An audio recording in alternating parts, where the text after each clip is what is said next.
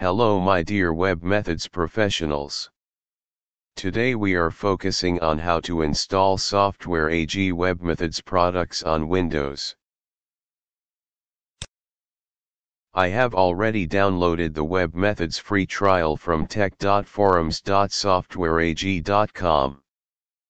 The free trial includes installer, image file and license keys.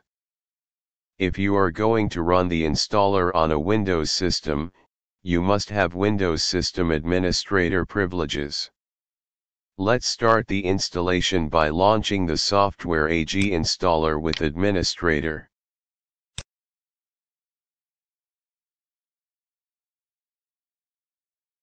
Once you launch the installer, select Advanced Options and go to the Images tab. Select the checkbox and navigate to Image File by clicking the Browse button.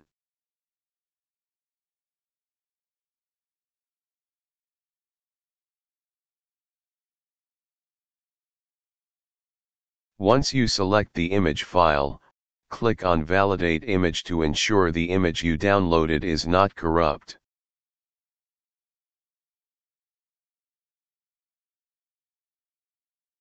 Proceed to the next step by clicking OK.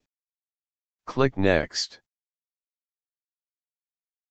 Accept the default, or specify a different installation directory. Confirm the host name or IP address of the machine you are installing on, and the Start menu group name. Click Next to proceed. Select all products or a subset that you would like to install and click Next. Based on your product selection, required components will be automatically selected.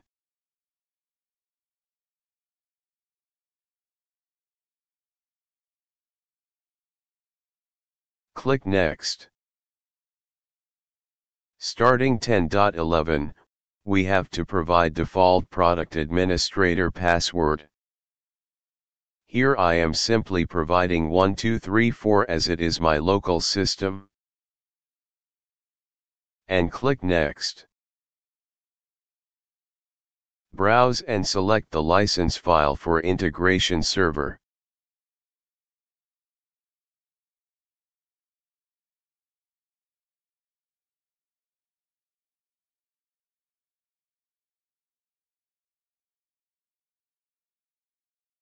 You can either choose external RDBMS or embedded database. If you do not provide database connection details in this step, the installation will be successful, but trading network may not start after installation. Here I am using PostgresDB as it is already installed in my system. I have made separate video on how to install Postgres on Windows. You can check the video link in description. The connection URL is also provided in the description.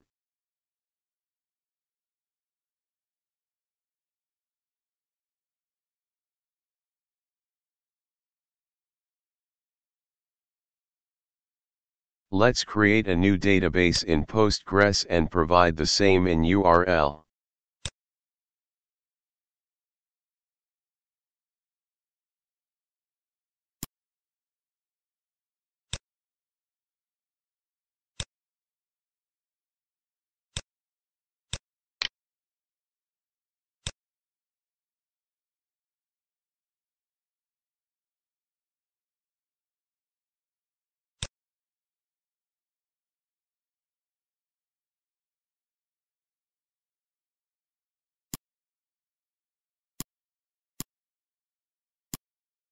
Provide the database name and login credentials to connect the database.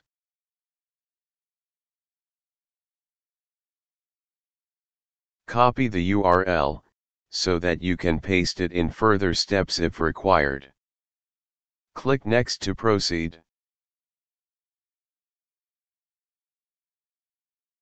Clear the first checkbox, if you are not going to use Command Central. Select the license file for Active Transfer Agent. You can provide the same database connection details for common directory services.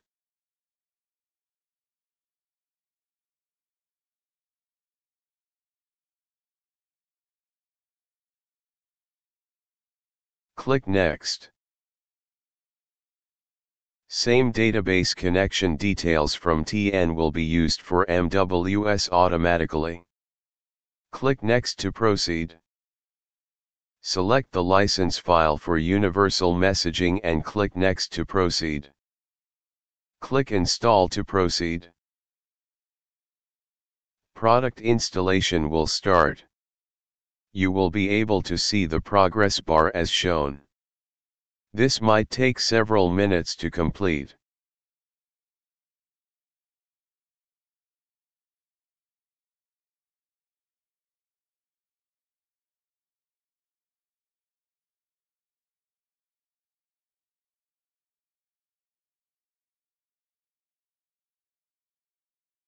You can see the list of installed products.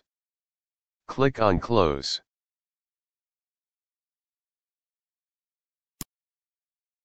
We have to run the database scripts before starting the servers. Launch the database component configurator to run the scripts.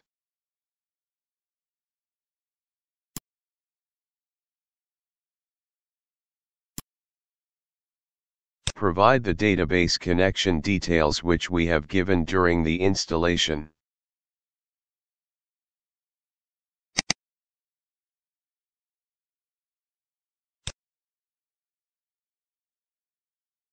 And execute the scripts for each product that you have installed.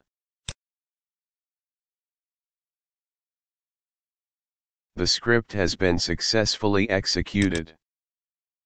If you get any authentication error like this, you can change the method from scram SHA-256 to trust in the config file shown.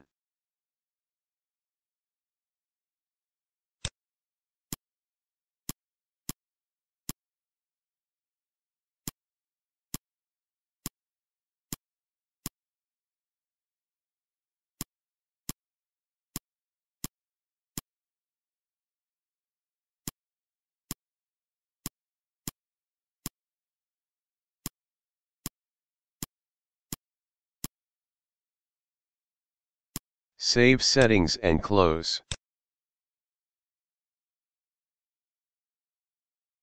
Let's start the integration server.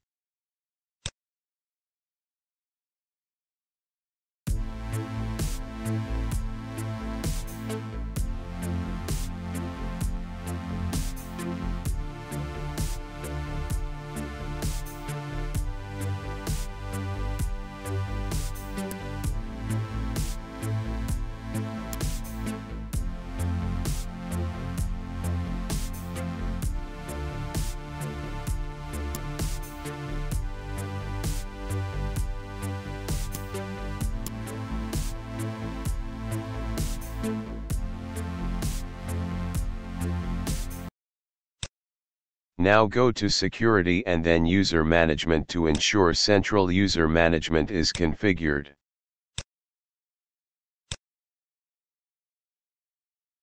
Central User Management is not configured here. Now go to Settings, JDBC Pools, and edit Central Users. Select the database connection that we have configured and save. Once updated, you need to restart the IS to reflect the settings. Shut down the integration server and restart the system, in order to make the settings take effect.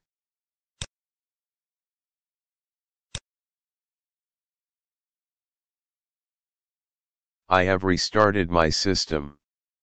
Let's start the integration server now.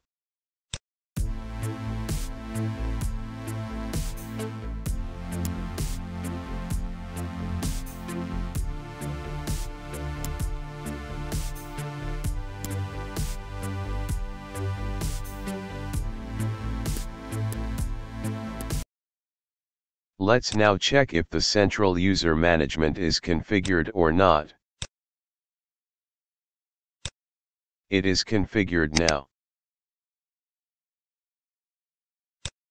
Now go to Common Directory Services.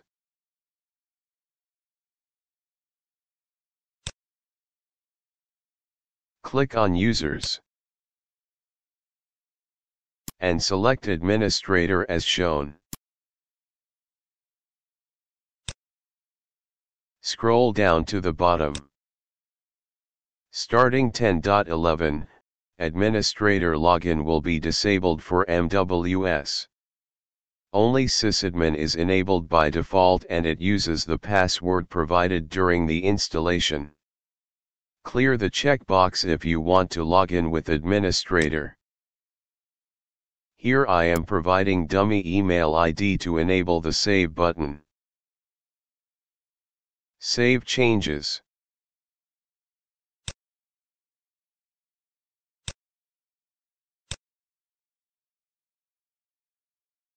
Let's start the My WebMethods server from the Windows Start button. This might take several minutes to start for the first time.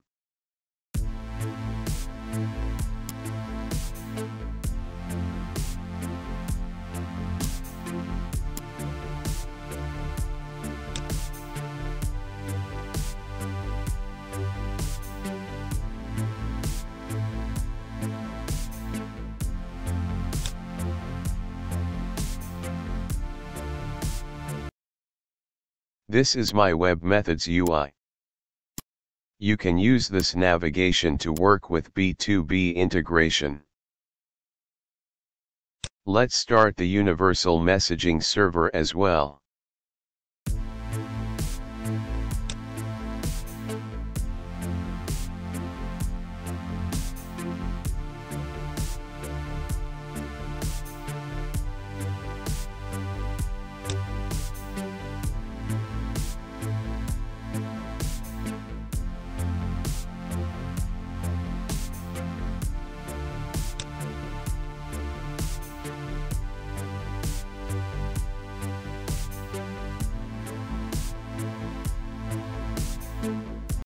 Thank you.